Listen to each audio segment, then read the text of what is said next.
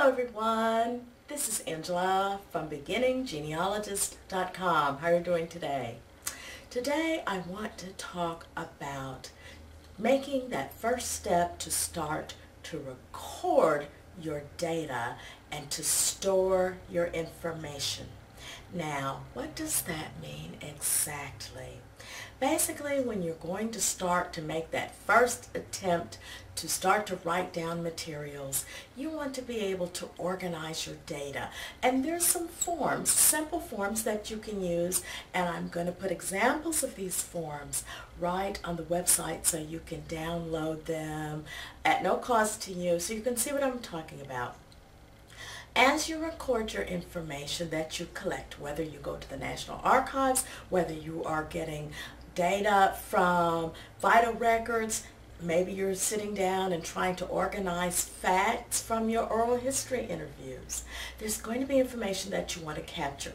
And I want you to think of two types of forms to use, or two types of examples in which you're going to be able to share your information with your family. Two types of documents: pedigree charts and family group sheets. Now, a pedigree. Many times people hear the word pedigree for the first time when they're growing up and they think about getting a pet. You think of getting a cat or a dog that has a pedigree. Well, a pedigree basically is a documented lineage reflecting exclusively direct ancestors going straight up one line. So what does that mean exactly?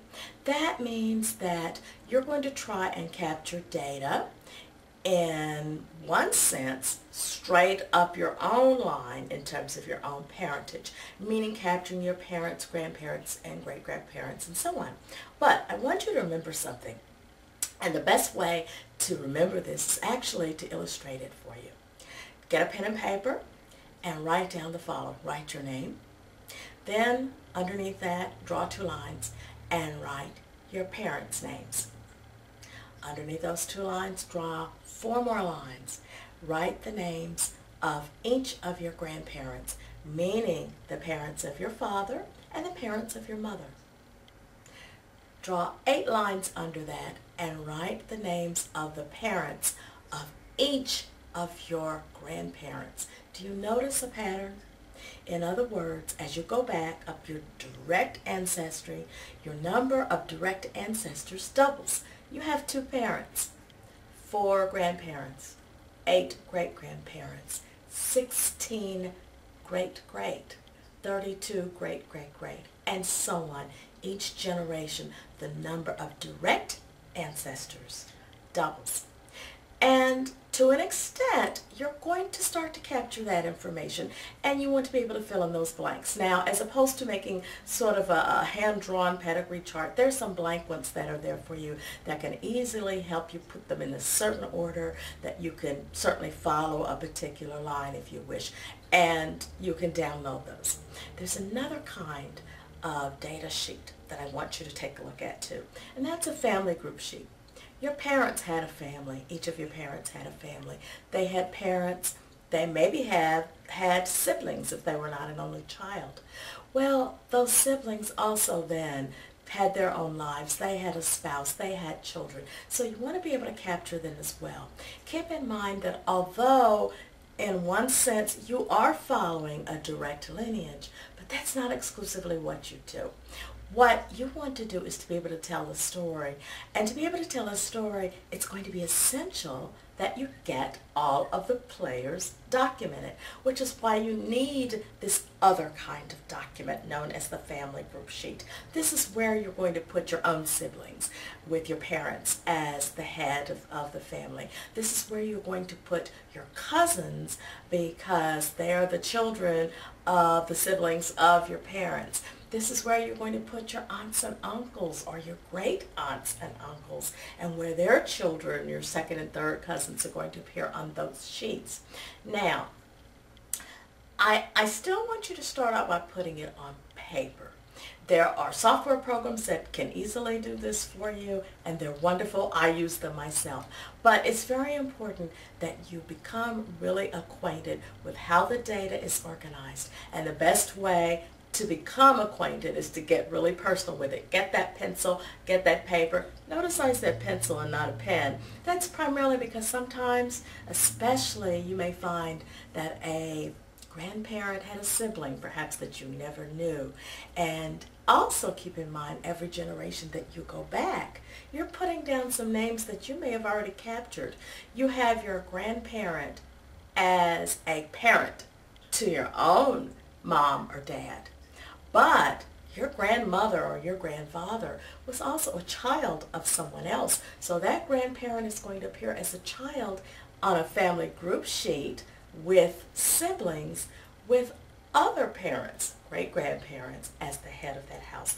So it's a way for you to understand that every individual also has their own personal story, which is why particularly I want you to think about the potential of taking your stories off and going in incredible directions. But it's very important that you consider what you're doing is twofold. You're going, yes, straight up a line, your own personal line, but you're also going to be spreading out. You want to tell your parents' story. You want to tell your mother's story in relation to her siblings. You want to tell your dad's story in relation to his siblings. And then, of course, you want to tell your dad's story in relation to his parents, or your grandfather's story in relation to his parents. You see all of these stories that are there. It's like just a mushroom cloud. It just really takes on a life of itself.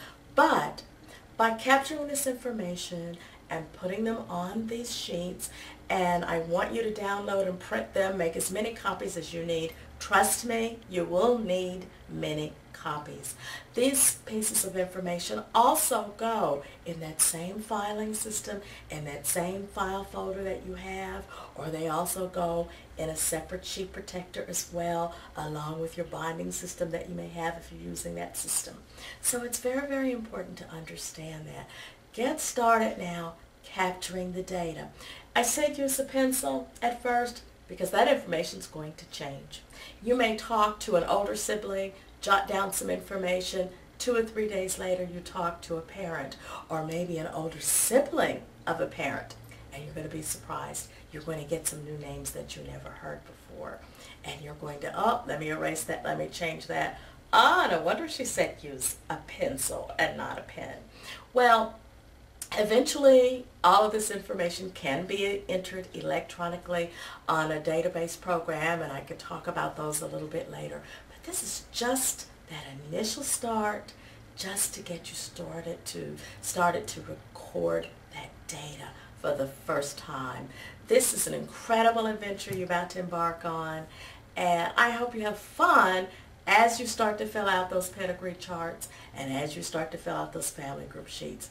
Don't worry about the blank spaces. You're going to have blank spaces. But sometimes those blank spaces are good. You know why? Because many people will ask the question, oh my gosh, where am I going to start? Well, you're going to start where those blank spaces are. So there are many, many, many, many things that you're about to learn on your family. Enjoy the journey. Keep in mind, genealogy is a journey, not a destination. Have fun. Start filling out those sheets. Go to the website and download some of them and have a good time. See you next time. Take care. Bye-bye.